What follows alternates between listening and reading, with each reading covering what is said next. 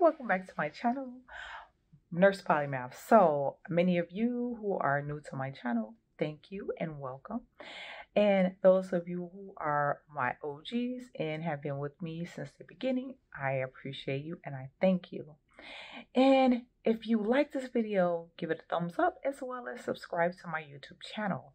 Today, what I'm talking about is nursing and where we are in the field. Yes, sir. Yes, ma'am. Yes, all. It is definitely different. Okay. Let me tell you. When I came into nursing, I knew what I was getting myself into. Dinosaur years ago, by the way. And I came back into the field ready. I didn't miss a beat, even though I had been away from the bedside for a decade. Go back and watch that video. But I didn't miss a beat. I'm pretty much, pretty much the same as I was before I left the floors. I left my nurse practitioner position. I didn't particularly care too much for it. Watch that video. At some point, I am going to go back to being a nurse practitioner, but definitely not in the area or specialty that I was working. Right now, what I see in nursing is that there is a massive shortage of nursing. There's an abundance of money. When I tell you there is money out here to be made in nursing, it's unbelievable. But guess what?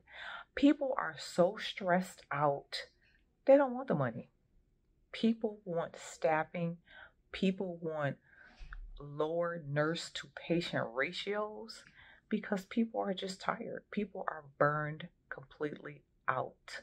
I also see constant cliquey behavior against nurses who are contract nurses, float nurses, flex nurses, visiting nurses.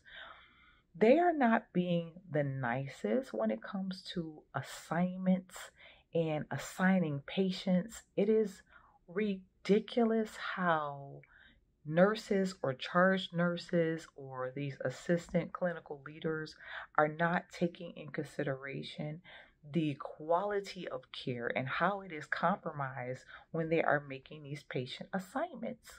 People do not get it. Just because we are float nurses, we're coming to help. We're coming to work and do the same exact thing you're doing. Yes, minus the pay. We are getting paid more, but it is a choice that we are making, and it's a choice that you can make if that's what you choose to do. It is unfair to be angry with the nurses who are making more money, giving them the harder, more complex patients, risking the patient's health, risking the nurse's mental health, as well as the nurse's license. It is ridiculous. I can't tell you how. It is a continuation and it has not stopped. And nobody seems to care about it. If you don't speak up for yourself, nothing will be done. That is the name of the game when we're talking about floating, okay? That is another video. Watch my video on float nursing, by the way. But what I'm seeing out here is there is a shortage of nurses. There's a shortage of nurse techs. There's a shortage of housekeepers. I mean, we are doing housekeepers work. We're doing nurse tech work. We are doing everything. Many of you out here might say, well, that's what you get because you're making a lot of money. No, that is not how it works.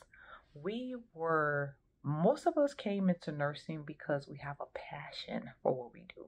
When I came into nursing because I had a passion. I still have a passion for nursing.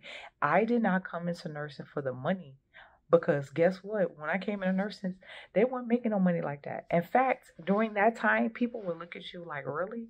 You want to do what now? And look today, people are angry. Okay, doctors are angry.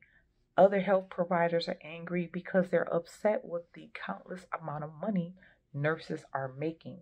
But what people don't seem to realize and understand, we do a lot. We do way more than just walk in a room for 5 minutes and walk out of the room, okay? We are doing way more than going in a room, chit-chatting with a patient, sitting down, which we can't really do, by the way.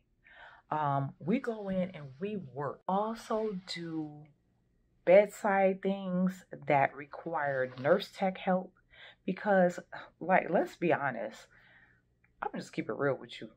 We have nurse techs, yes, but we have a shortage of nurse techs. But we also have nurse techs that we do have that really are not worth two pennies, okay? They don't want to help you do nothing. Now, don't be offended, but it's the truth. I have worked on units where the nurse aides don't want to even get a cup of water for a patient. They don't want to do nothing.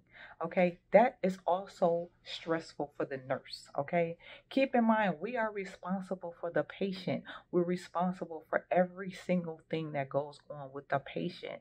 Physical therapist is a shortage of PT, occupational therapists. They have a boatload of patients that they have to see, wound care. Everybody is taxed, okay? And guess what?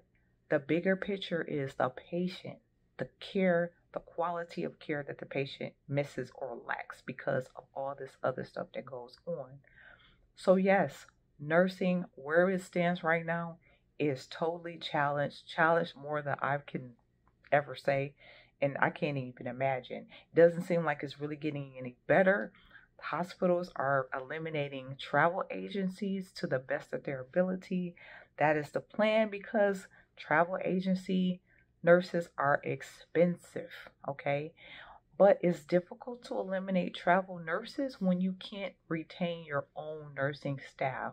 A lot of nurses are complaining that they're not making the same money, and it's frustrating. But it's political as well. People don't understand politics plays into everything that we do. So financially, maybe they cannot afford to pay all their regular staff nurses who get